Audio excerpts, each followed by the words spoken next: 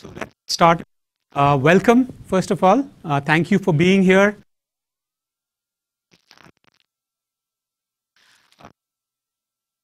Time talking to them, listening to what they've done, how they see their environment, challenges, things that they have deployed, what advantages do they see, and so on. And prior to that, what I'll do is just set up the context of why we are talking about this software-based, software-defined world. And we'll quickly then go over and introduce them, get into the discussion. We'd also encourage you to ask questions. We want this to be a good interactive session. It is for you after all. I mean, we are sharing what we see with our customer base. So if you have any questions, feel free to ask them. So my name is Amit. I am from the networking team at Dell, but I have spent enough time in the server and storage world that, and I work closely with Dell servers and Dell storage team. I'm part of the product development team and product management, and we build solutions. And in this day and age, as you heard Michael, it's about a lot of changes going on, and the data center is evolving, and we're going to cover some of that. So the context behind this, as in the keynote, Michael talked about it. Essentially, big data, cloud, security, mobility, all of these things are changing the way people are thinking about IT, right? You can imagine an Internet of Things, right? That's yet another thing that is on the horizon. So all of these things, the data, your applications, everything is coming back into the data center. That becomes the central. And it's all about agility and flexibility and how do you get things done quickly. Okay? And every IT organization, as we engage and as we talk to them, they are about how do I transform my IT organization, organizationally, technically, and the way I service my clients so that more and more employees, partners can connect to the network. They can get more information. They can do better analytics. Whatever data you capture from your customers, partners, how do you take right decisions based on that? And then ultimately, whatever data you collect, you also want to secure. And we at Dell are organizing all our products, our strategy around these 4 pillars of being able to transform IT, being able to connect various people, devices, and so on, being able to inform, get analytics, and then securing. So those are the key themes, and most of the sessions that you are probably going to cover one topic or the other. Okay? And truly, today we are at a crossroads where people have been doing IT in the past, and now with this new cloud, mobile-driven era, they are trying to figure out what is it that we should be doing. And that is where this software-defined, software-based approach comes into play. The focus is shifted to being efficient, agile, and being flexible. And this, by the way, has already the journey began on this on the compute front with server virtualization. It continues with containers. And there people have realized all these benefits. VMware as a company, was built on this premise. So you can bring up servers with few clicks. You can consolidate number of servers into fewer physical servers. You could do all kinds of automation like HA, DRS, vMotion to be able to meet your needs. The same principles we find are showing up in the storage, in the networking space as well. And that is why, as we engage with our customers, we find that this software-defined, software-based approach makes a lot of sense. And I'll give you a few examples, and I think we'll hear from our esteemed panel here of what they are doing and what areas are they seeing value. So first is similar to in the server world, where they saw that they could run virtualization, and that gave a lot of benefits in terms of consolidation and so on. We see on the networking front a same server-like model. Just like x86 servers disaggregated CPU coming from one vendor, industry standard servers coming, and then OS being disaggregated and apps and so on top. We see that in networking. That's called open networking, where we have industry standard switches and OSs and so on. Storage. Traditionally storages have been traditional array-based approaches. Now with x86 industry standard servers, there is this paradigm of complementing the array-based solutions with scale-out storage, right? And we are Dell, working with our partners, are offering that. Agility. I think one of the things that we find is customers would have different silos. They had server admins, network admins, storage admins, and a lot of the handshaking between these groups took time. Now you want to do that much more quickly, so you are driving these things through APIs, through automation, and a lot of the movement is coming from the cloud web guys that have adopted DevOps, and that DevOps movement is coming in, and that is providing agility to enterprises. Flexibility as well. You want your infrastructure to be very flexible. Just like today's server, x86 server, you can deploy a database, Oracle RAC, you can deploy virtualization with VMware ESX. Same way, you want the networking topology to be set up, and whether you create a logical L2 segment, L3 segment, you want all of that to be independent of the hardware and the topology and all that.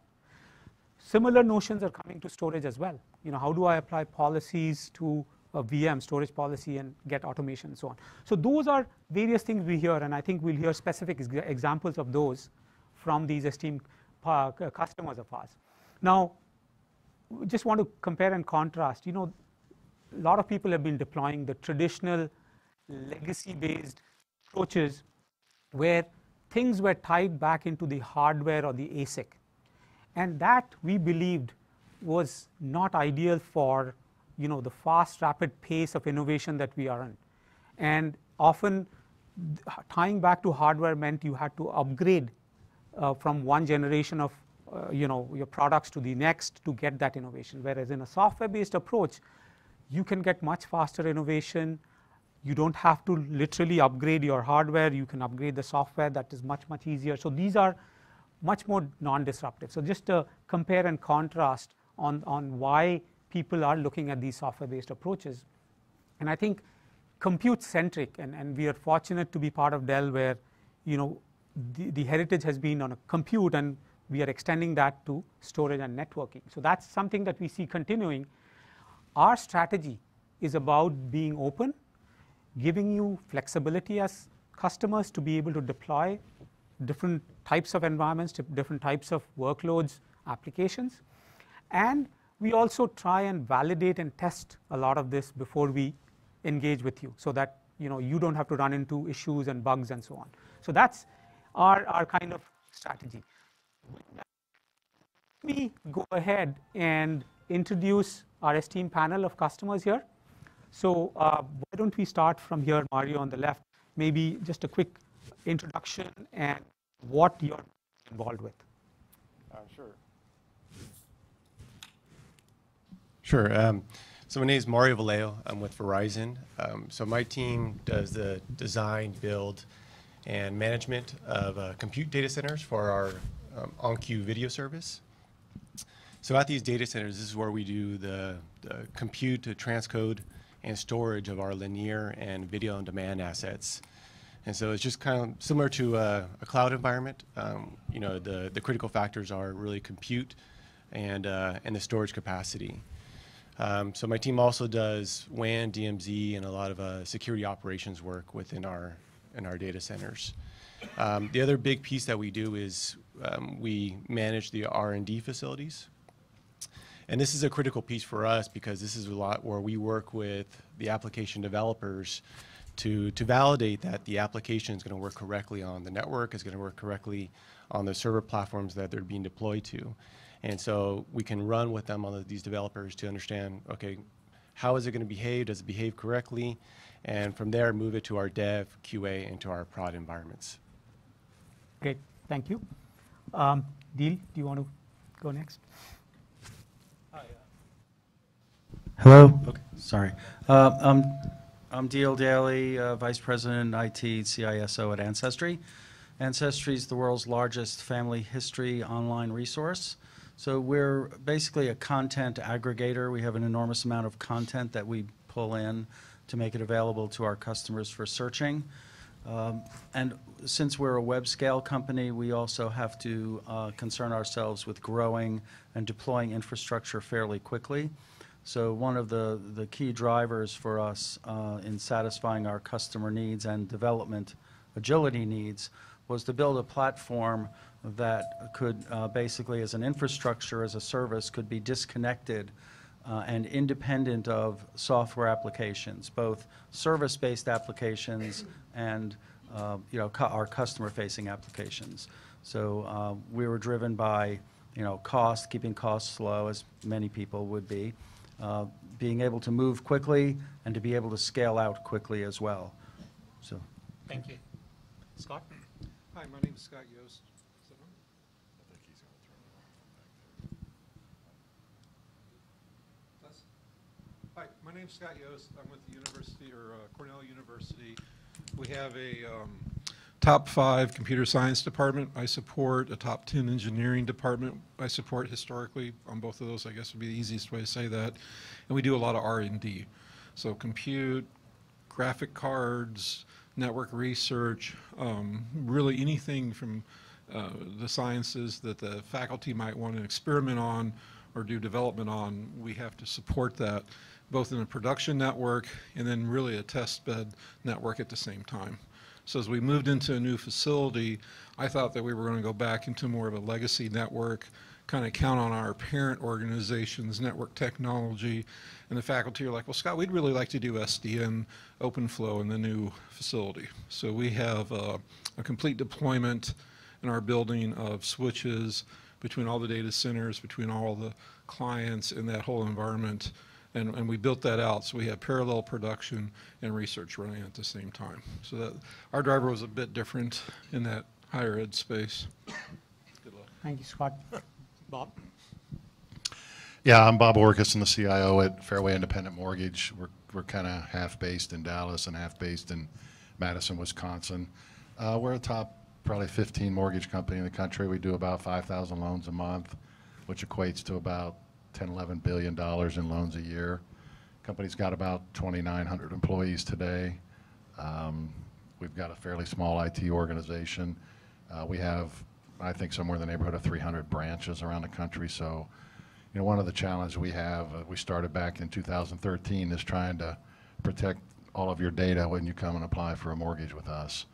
And one of the big steps forward that we started back in 2013 was trying to get to a virtualized desktop environment for our folks out in our branches, because they're all kind of independent to some extent. They like the entrepreneurship way of running their business. So it's something that is our first step into really trying to secure that. And Ahmad, I don't know how much you want to go into.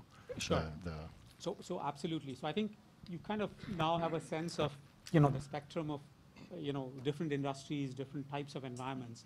And I think what we'll try to do is ask them to kind of articulate, what kind of challenges they had in their current environment or prior environment, and why they looked at these various software-based solutions, software-defined solutions. So maybe Mario, you can start off. What kind of challenges did you have, and what prompted you to look at, one of these software-based, software-defined approaches? Sure. So similar to what Dale said, so we had top 3 issues that kind of always came up. The first one was agility. We're really a DevOps organization. Our management had decided early if we were going to keep up with the market, we had to be able to make changes quickly, and we had to be able to address features or functions and issues as they came up, so that we can meet customer demand. So that really pushed for us to bring a lot of software developers, people that were used to doing open source, Linux administrators that were also used to being able to grab things from the internet, pull down to solve our problems or add new features. So the original issue was they expected us from the network side to be able to respond the same way. And the truth is we weren't keeping up. We were still doing manual changes in all our switches and routers.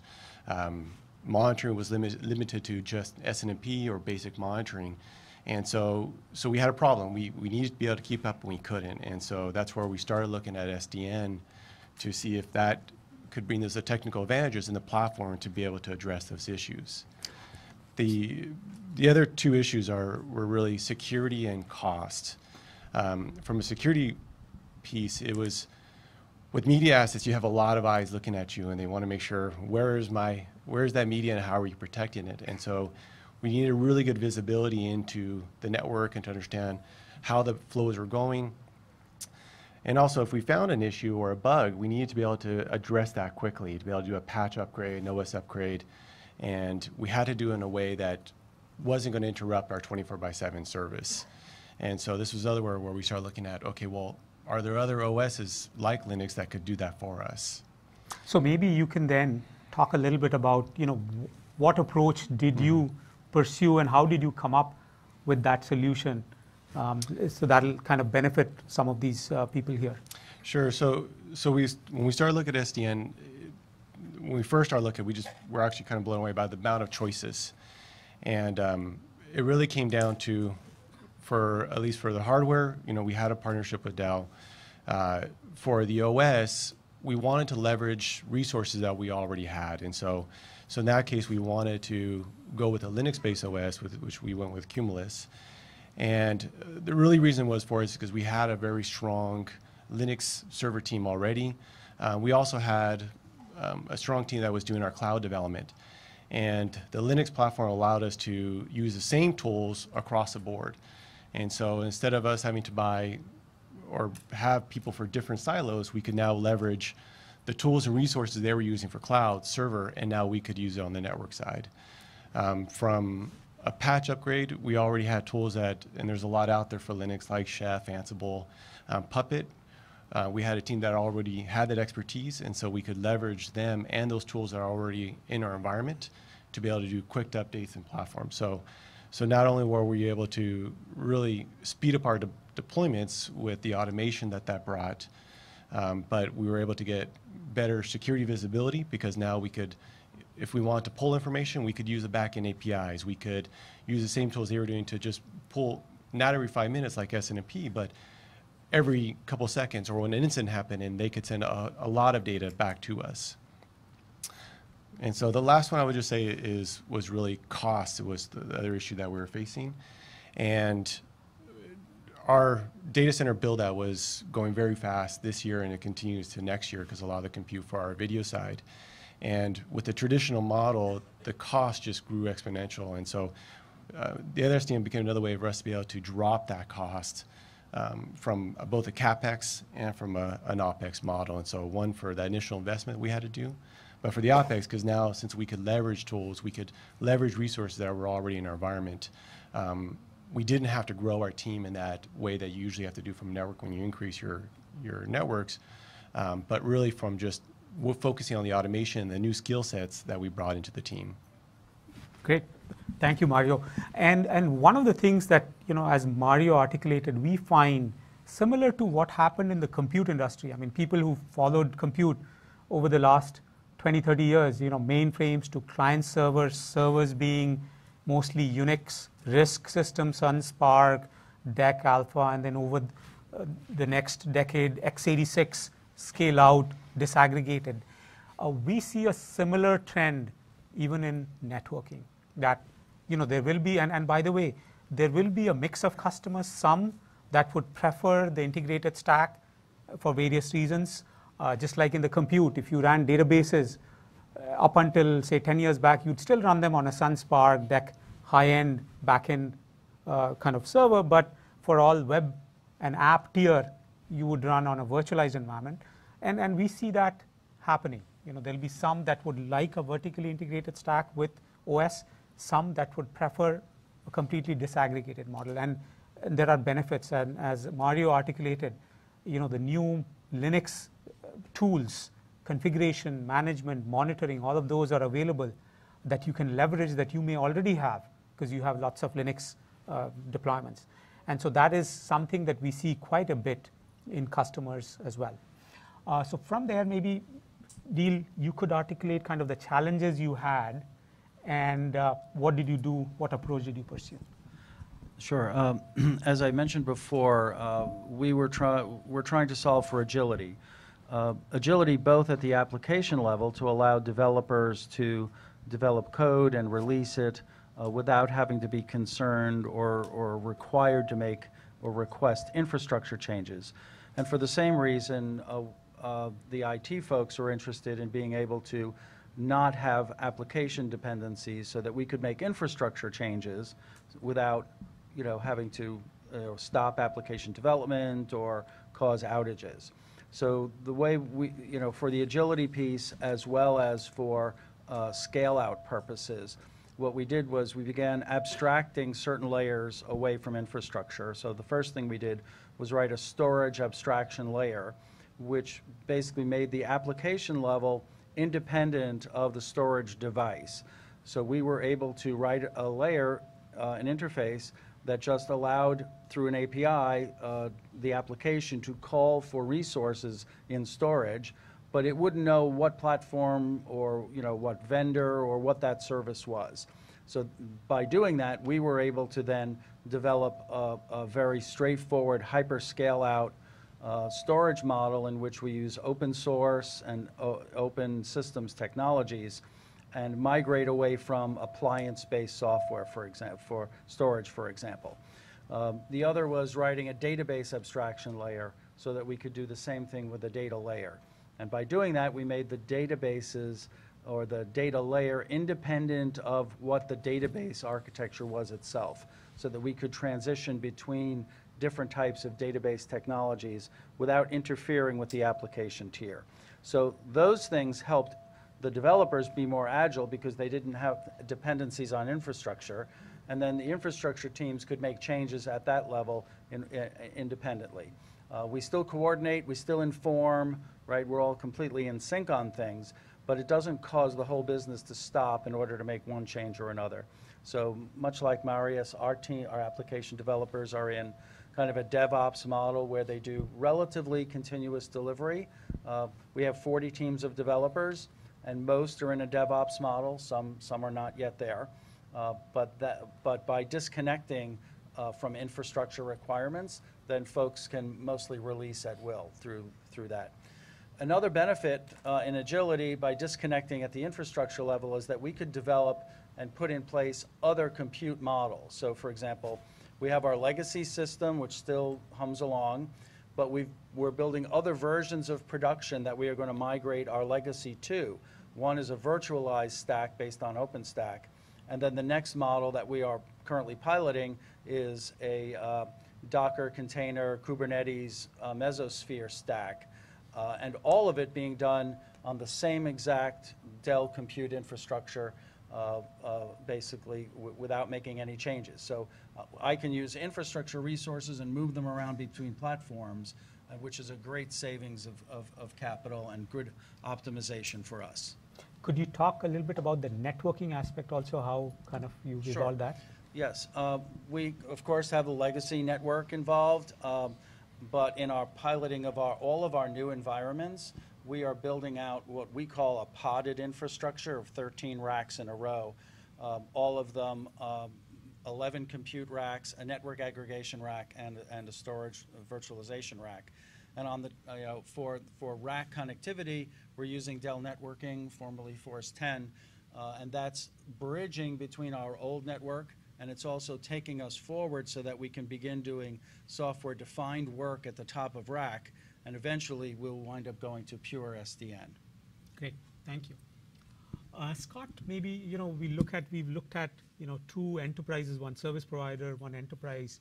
Now in a research place like Cornell, help us understand challenges you had and what you did, what approach you took. Right. So our our production environment is really the same as our research environment. So the faculty will have a myriad of projects going on at the same time that we're trying to run the production systems. we'll have compute, we'll have graphics, we'll have networking, we'll have some stuff I'm not even aware of what they're doing. And we find out, like, okay, how can we help protect them? How can we help make that work? So as we moved into the new facility, it's about 3 years ago we started the planning. It was really early. So we built a parallel set of OpenFlow instances on a set of Dell hardware. So across the entire data center, I think we have about 30 racks through the IDF to the client desktop. We installed the Dell 4810, 4820, which used to be a Force 10 solution. And as we deployed that, we also put an OFI, or OpenFlow instance, across all those switches at 4 layers. So we can give any research group or another group an OpenFlow instance that they can put their own software-defined controller onto and their own systems in each rack. So again, each rack has got the Dell hardware, 4 instances. We have 2 groups defining their own controllers, building their own controllers, one at an OS layer, another one more at a Java layer, and then we flip 600, 1,000, 2,000 virtual machines or physical machines back and forth between the different instances as the different researchers want to do things. And then we also take them back into production as they need that more in our production resources or services that we provide. So that's our environment. Thank you. Now, for folks who are not very familiar with OpenFlow, how many of you have heard of OpenFlow here? Okay, maybe half. So, in this new paradigm of SDN, software-defined networking, there are multiple ways in which you can design your network, right? And we kind of at Dell look at it very comprehensively. And if you look at it holistically, there are the first approaches where you take a switch and you disaggregate the OS from the switch hardware. It's an industry standard switch. You can run any OS. That, we believe, is the first or one paradigm of SDN, where, as Mario explained, he's using Dell switches like Dell servers, and then he's running, say, ESX or RHEL. So in this case, he's running Cumulus. That's one approach. Another approach is where in networking you have the data path and the data plane and the control plane. Control plane is what determines where packets go, how it's routed. And OpenFlow is a protocol that was invented, that came out of Stanford, that is used to take the brains out into an entity called a controller. And that's what Scott is using with controllers, where it controls the various switches. It's very analogous to if you've used a Catalyst 6500 or a Nexus 7000, a big chassis, you have the supervisory module, the SOUP, that is typically the control plane. And then all the line cards are all the data planes. So in this case, the SOUP now becomes a piece of software called a controller. And with that, you can control your network. So that's a second way in which we see customers doing SDN. There is a third way as well, which is where you set the plumbing up, set the physical switches, and you run a layer of software called network virtualization. Some people call it NVO. And there we work with partners like VMware, NSX, and there are others where you can set the plumbing, and then all your automation, agility, security, policies for apps are done through the software layer from the hypervisor and so on. So those are kind of the 3 ways as we see various customers look at software-defined networking. And we at Dell offer all of those with our industry standard switches. So thank you, Scott, for kind of highlighting that. Now, Bob, let's kind of switch to you are in the financial services business. Help us kind of understand the challenges you had and what did you do about it for the solution. Sure. As I was talking a little bit about before, we were headed down the path to basically virtualize all our desktops for our branches out there, are now close to 2,900 people. And we had made the decision back in 2013 to actually purchase some converged hardware that I'll leave the name quiet for the moment, but we purchased that fully expecting to roll out about half of our environment in the first year, and then we would end up buying another investment in that same technology a year later to finish our rollout. And so we got about a year into it, and we were a little slower rolling than we thought. We didn't need it quite as fast. We started looking at the Nutanix stuff. At the time, Dell didn't quite have their relationship in place with Nutanix, and I had an acquaintance from a prior life that was at Nutanix. I'd worked with in the Citrix environment in a couple places before, and he was really excited about what the Nutanix product had to offer as it relates to software managing the entire environment. So we looked hard at it. We brought the product in. We got a demo copy. We brought it in. We tested it with all the different applications we have, and we don't have a ton, but the first thing we were looking at was the whole virtual environment, the whole Citrix. We're using Zen app at the ultimate desktop level. We're looking at VDI, but we're really not there yet. And so in our test, all the tests proved out extremely positive from a performance standpoint, somewhere in the neighborhood of 25% better performance up to 75% depending on what different application we were testing. And so, I also spent some time. I'd gone to Nutanix and met with their folks out in California that do the support and talked to their whole support model. I'm a big numbers guy, so we did a total ROI on the product, trying to determine what we had spent on the other technology and what this would cost. And at the end of the day, the technology was cheaper up front. It was cheaper to run, largely cheaper to run in that the annual maintenance and support of the product was nothing compared to the product we had in place. The complexity to upgrade that product is still a challenge to us today. We have not really upgraded the original product. We still have it. We've moved almost all of our virtual environment off of that to the new Nutanix, but we've still not upgraded that product because of the complexity and the time associated with doing that. So what we expected to see in the operating cost reduction is similar to what I think Mario was saying. We're a small shop. We don't have a lot of specialists in different areas, so we couldn't afford to bring in an expensive SAN or storage administrator to manage and brute force, how we all managed storage in the past as far as moving it around where it needed to be on a SSD, off SSD, all that kind of stuff. So what we saw is that there was very little care and feeding required with the product at all. It basically managed that for you. The test, everybody does the test. Once you fire it up, you go pull a drive out and see if anything happens. Obviously, in this case, in our test, it worked flawlessly. Put another drive back in. Within probably an hour, that drive was up to speed and everything else was moving just perfectly. So we basically then decided we were going to switch, and we moved to the Nutanix environment about a year ago.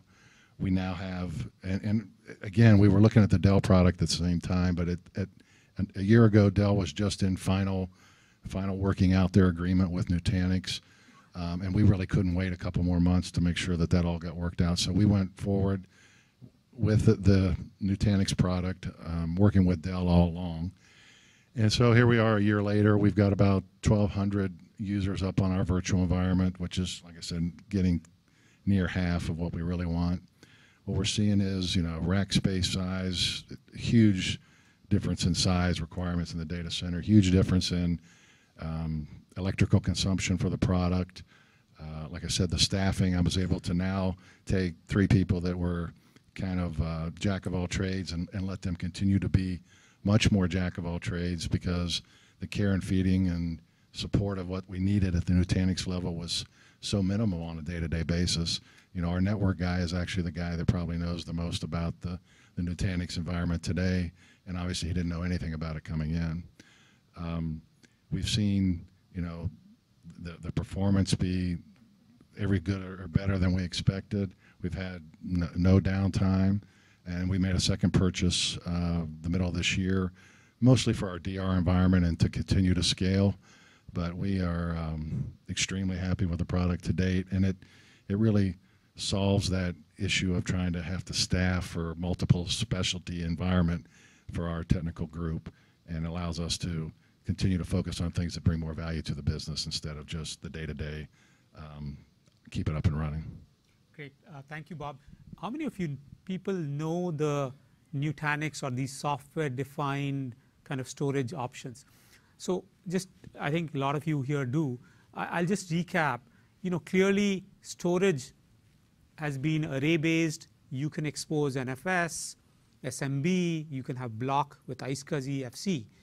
That is the bulk of storage today, centralized, managed, optimized through a SAN fabric, whether it's IP or fiber channel. But with the advent of these web and cloud, big, large deployments, they are looking at server-based options. And Nutanix is an example of that kind of storage. VMware has vSAN, it has Evo, Rail. There are other players. We also partner with Nexenta. Microsoft has software kind of storage spaces, very similar. Red Hat has something called Inktank, and they offer Ceph. So there are various options. And one of the things that we at Dell do is we give a complete kind of portfolio of options to customers. It depends on your application's need. If you're running an OLTP, maybe you're comfortable with fiber channel and an array that is maybe an all-flash array. But then if you're running other workloads, and depending on your comfort level, you will embrace one or the other. Any I was just going to say one other thing. The other the feature about the product is we can buy it in very small increments. The other product that we had before is pretty much a huge stair step to purchase the next generation or the next level of investment in that product. But with the Nutanix or the Dell Tanix product, we can do it in much smaller increments as we grow. And we're growing very rapidly now. We've doubled in the 3 years I've been there. So it's really nice to be able to stair step that purchase instead of make a huge investment every year or two. Great. So we'll kind of now open it up for the audience to ask any questions. You've heard our panel members talk about challenges they had, what they did, what benefits. Are there questions that you want to ask? Sure. So our experience with transformations like this is that the organization needs to precede its skills within the organization, needs to precede these types of transformations. And I'm kind of curious how these transformations occurs. Did you assess the organizations? Did you bring skills in? Did they exist? And as you went through the transformation, did your teams transform? How did you handle those transformations? Great question. Did everyone hear that? So I'll just recap. Technical changes are easy. Organizational changes, skill set, bringing organization changing, that is a harder area. What did these guys do? So maybe Mario, could you answer that? Sure. So I think the first approach we took was we wanted to make sure that the technology was right for us. And once we started that path, we started really just bringing it out there to let people kind of start play with it, work with the technology. And what we soon found out was there were certain people that moved much quicker and took on those skills much quicker. And so what I didn't want to do was kind of force it upon everybody, because every time we've done that type of organizational change, what we usually find is we'll put everybody in a 2-day class, start the training, and out of that, nobody uses it, and only one person retains it. And so we want to take a slightly different approach. And so what we worked with the team was let people who actually wanted, in this case, for our side, was to learn the Linux, learn the programming, learn the automation, and some of the back-end tools to take the lead. And what we soon found out was they moved much quicker, were able to take on the new skill set, understand the new technology. And what we found was with some of the automation, we really didn't need everybody to be at the same skill level. In our case, we were deploying new pods, new data centers that had about 27 new network devices, new switches. And with the automation, we were able to do that build with one person in about 2 days. In a legacy build, it was about 2 to 3 weeks for that manual effort. And when the other people within the team started seeing just how powerful these tools were, just how much they could accomplish, and not even just with this new SDN, but really how could you use those tools even on the legacy networks that we were using, that drove interest. That drove people to start playing with it, and then we could add the classes to then build that skill set, and then they could use that class and that knowledge right away on the deployments. And so, because otherwise we just ran into the same thing. Everybody gets it and they forget it. And so we just didn't want to make the investment and not get value from it. Maybe on Bob, your end, on the storage front, did you have a storage admin earlier? Did you have different sets of people, and what happened? No, we really had the jack of all trades kind of folks, and since we had a small group, we got them all involved in the process of doing the analysis, doing the comparison, doing the testing, and help them be engaged from the very beginning. So it was, to some extent, their decision to make sure that it really did what everything, that it was advertised to do. Okay. Deel, do you have any more insights of organizational? Yeah, culturally in our organization, I think the team felt, 4 years when I joined Ancestry, that management basically made technology decisions and choices and told, infrastructure teams what to do, handed them user manuals and said, just please go do this stuff. We changed that kind of culture upside down. Maybe it benefited because I'm not primarily a technology person. I'm not a systems engineer. So my goal was to achieve certain business objectives, both financial objectives, agility, and performance objectives for the systems that we have. So then I just challenged our storage teams, our compute teams, and network teams and said, look, guys, we want to converge infrastructure. We want to leverage open standard technologies and open source technologies if appropriate. You guys go figure out what the solution could and should be, as long as it meets these kind of business tests that we want to achieve. And I think that was kind of an unwrapping of a Christmas present for them. That was like, oh my gosh, now we get to play with toys and figure things out, with a real business benefit as a result. So I think we turned it from them being told what to do to them owning the result. And I think, in partnership with Dell and open source technology partners and others, I think we've built out a really, quite a world-class IaaS platform. And it's really the engineering and operations teams that came up with the solution. They passed all of the business tests that we had for it.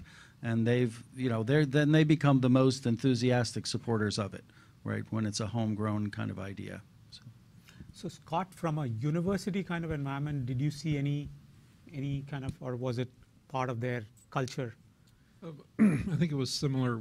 Our challenge was that the stakeholders wanted SDN in the new facility, essentially to the desktop, to all the different resource computing solutions, and they wanted to write their own controllers. Again, both an OS version of a controller, more of a Java-based version of a controller. So we started to struggle with what controller do we use, right? And we looked at several open source. And again, we have 4 instances running across all the different switches, and people can move around virtually on what their resource is, on which environment. And the team really pushed back. They're like, why are we doing this? Right? We know how to do it in the old environment, and I don't know if it's quite legacy yet today, but we know how to do it there. And after about 6 months, it came to a realization, let's just do it the way that we did before, but let's do it in SDN. Let's do it in the controller, right? And that was a major turning point for us, because we were struggling on how do we go in, how do we program it, how do we do something different? And we found that if we did it the way that we had done it before, everybody was much more comfortable, and then innately they started to learn the tools. So we actually have a commercial controller on our production instance, and we have a 1-800 number that the team members can call and have help. So moving a virtual machine from one hypervisor to another hypervisor crashed. Right? We had no idea. We're looking at code. The network technician engineer is not necessarily a programmer, right? So retooling those team members was also a challenge. So again, we have a commercial product we use. We've replicated the old version of the network in the new environment, and the team is getting much more comfortable. They're looking at how to do things differently. We're doing training, but where do you land on? Again, the OS, the controller, the NVO. It's a revolution, I guess is probably how I would say it. And I think your question is very valid, because when we engage with customers, and every customer is different, their environment is different, but I think as people have gone through various changes in the past, right, from mainframes to the RISC Unix systems to the now virtualized world, people, I think, have realized that the overall benefits outweigh the changes that they have to go through. And I think that is one of the things that, and I think That is a driver. And people who want to learn, who want to go embrace new technologies for the benefits, they are the ones that will do it earlier. So not everybody will do it at the same pace. That's what we see here. Other question, there was another question, I think, somewhere there. And anyone else? That was a very good question. On the Nutanix solution, did you guys have a mix of compute-heavy and storage-heavy clusters? And if so, were there any sort of load balancing issues that you might have noticed? Or? Yeah, the question was about the Nutanix investment we make and the trade-off between compute and storage and I guess balancing between that. Yeah, when we first got involved with Nutanix, they were storage heavy and compute light, if you will. So we ended up purchasing more storage than we needed to ultimately get the compute that we needed for the environment we were trying to put in place. You know, since then, a year later, there's been a lot of changes both from their product and I know the Dell product to allow you to mix and match the capability between compute and storage so that you can hone it in much better on what you ultimately have. We today have more storage than we need, but we haven't had any problem with reallocating it around. But in today's environment, you can be much more selective on whatever your use case is for that particular group, then you can buy accordingly all the way up to full SSD. Great. Anyone else? I don't want to monopolize. Yeah. Going through these transformations, and this may be, actually it's probably multiple, moving to a software-defined environment is very different from managing a legacy environment. The fiduciary oversight that one needs to do in a appliance-based solution, it's changed, it's moved forward into defining the software elements that you're operating against. How have your change management practices evolved? And again, did you have to make change management software aware, which is something we're going through? Do you want to? Sure. I'll just start and tackle maybe part of that. So our change management process hasn't changed regarding any changes to infrastructure, exactly the same processes. But we now have a team of coders and developers and scripters that basically write software that now gets deployed in order to interlink OpenStack components together or to link Cassandra databases together and all that. So something new for an IT group is that we're doing, basically code releases to infrastructure, right? Which is we have to do now unit testing. We have to bring in all the same rigor that we've always told the developers that they need, right? And now we have to kind of eat our own dog food in terms of following the right disciplines so that we don't bring the house down when we're making an infrastructure change that's purely software based. So we've had to bring in and basically use the same advice that we've given development teams. I have Java coders and C# coders and Perl, Ansible scripters, right? And they all have to go by the same rules now as everyone else. But it's still leveraging the same kind of approval workflows and process, except they're using a dev process, kind of like a Scrum management process in order to go through that. You're in the DevOps world, so... Yeah, I would say our experience was pretty similar to Dell. So from the network space, we were very used to, here were your config changes that you were going to make on, on that appliance or on that switch or router, and you'd only had to review those pieces. And it was very unique. It was this device, and so you only had to worry about that island. In our case, we also had to look at the DevOps model and understand their best practices and try to adopt those. And so in our case, checking in code, be able to check out, pull a stream of that code, make your change, review it with the team the same way we would do it before, but understand that it was a much bigger impact. And with that, it definitely took some challenges to get to that approach. I think there was some pushback of just wanting to go out there and make a change on device. I think in our case, people were just used to getting to the CLI. And getting out of that behavior to actually look at your code was a learning path that took us some time to get to. But the nice thing was, because we were using automation, we could actually test this much easier than we could in the past. And so we could set up a dev environment, get our automation, set your code up, push it out to your dev environment, and within 10, 15 minutes, you already knew how your change looked. And you could even do this in multiple environments before you actually rolled it out. And so, so I think with the automation, it also becomes an easier way to actually roll this out in a systematic way, that you can take those bumps and learn all your mistakes there before you actually affect your production environment. Good. Any last questions? So maybe then we go around one last round of any lessons that you've learned, any last takeaways that you'd want to share with all the journey that you've been kind of through. Sure. I think that was kind of hit on is it is a different skill set. And so I think working on that skill set change now will bring huge dividends if you do want to go into the SDN environment. For us, what we really found, it was a catalyst for change.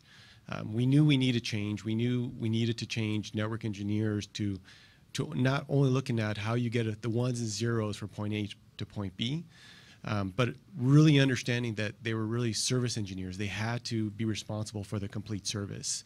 And so by them now looking back and actually looking how developers develop their code, how you do code check-ins, how you can get a lot of the open source tools out there just in the environment to add better visibility into your network, to solve quick problems, has really been able to help us to understand how the server team works, how the application developers work, and allows for better communication. And so I think the end result is you get a win-win.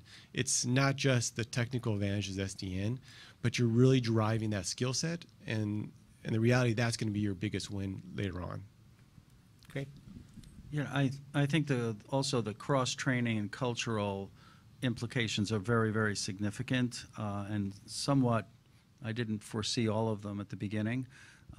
So, for example, bringing compute, storage, and network together into one group, both in engineering and then in operations, to sort of consider it as a converged infrastructure role, is then you have all three disciplines working together to solve a problem, and then you wind up with this effect of having your network engineers getting cross-trained into compute, and your compute guys understanding what OpenStack Swift storage looks like on a server and how does it behave, and how do you write a storage controller, for example.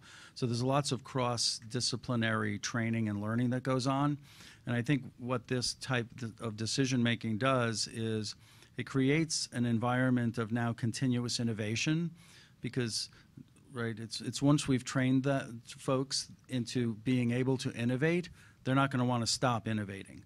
So once we get these two platforms in place, I know within 18 months they're going to be saying, okay, so what's the next thing we have to invent, right? And which is a wonderful thing for a group that's historically managed the present day humdrum world of keeping everything available, right? We still have all those rules around us about finance and availability and discipline and change control and all that.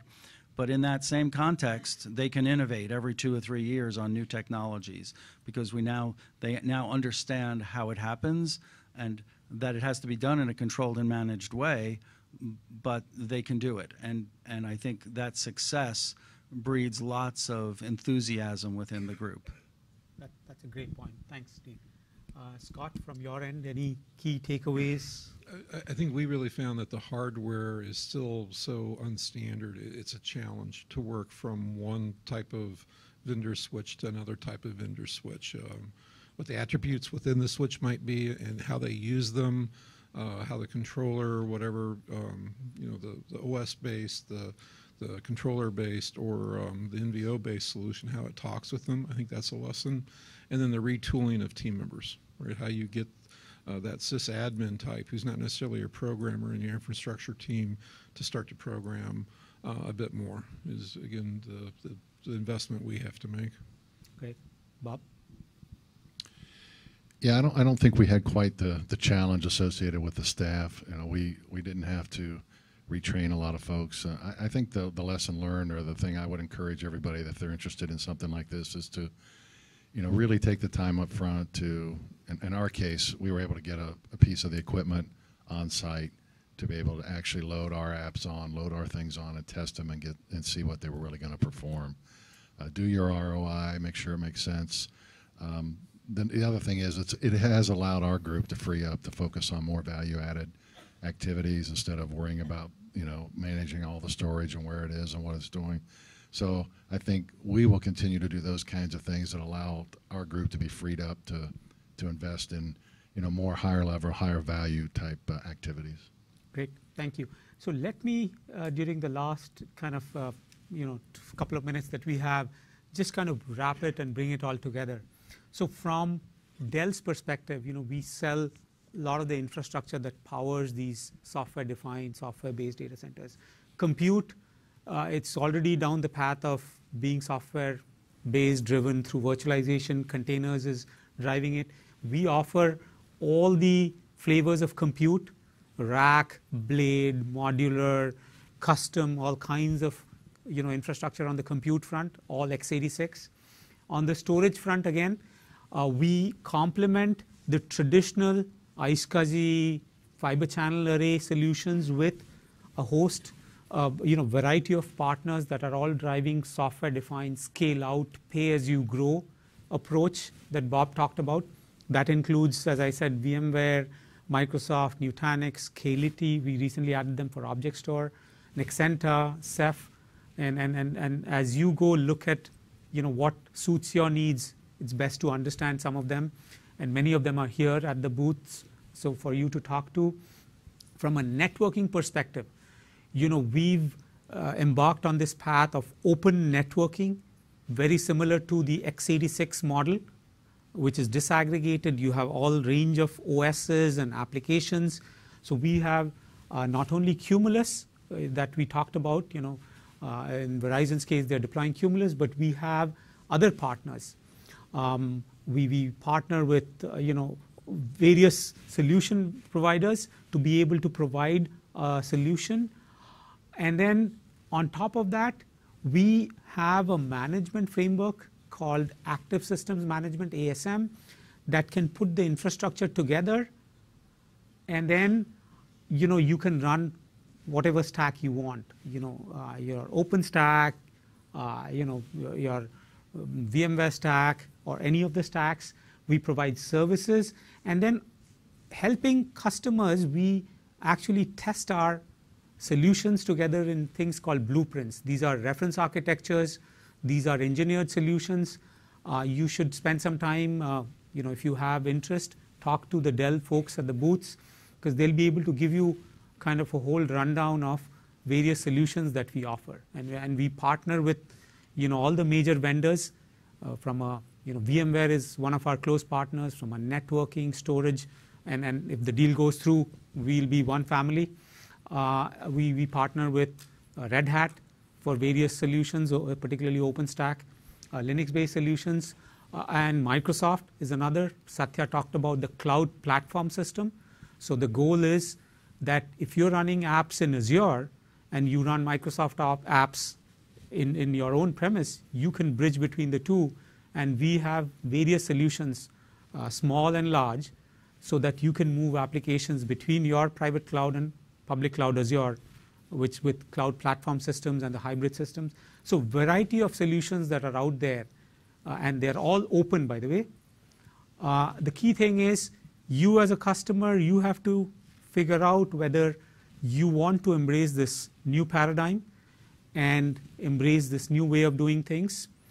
And I think you value choice. I mean, as Dell, one of the things that we really have pride in ourselves is we have open ecosystems. You can run various flavors of OS apps and so on. And it's a very scalable kind of approach with kind of building blocks that are small and large. So that's kind of overall our approach of helping customers build software-defined or software-based systems. We will hang around here if you want to have one-on-one conversations with some of us here.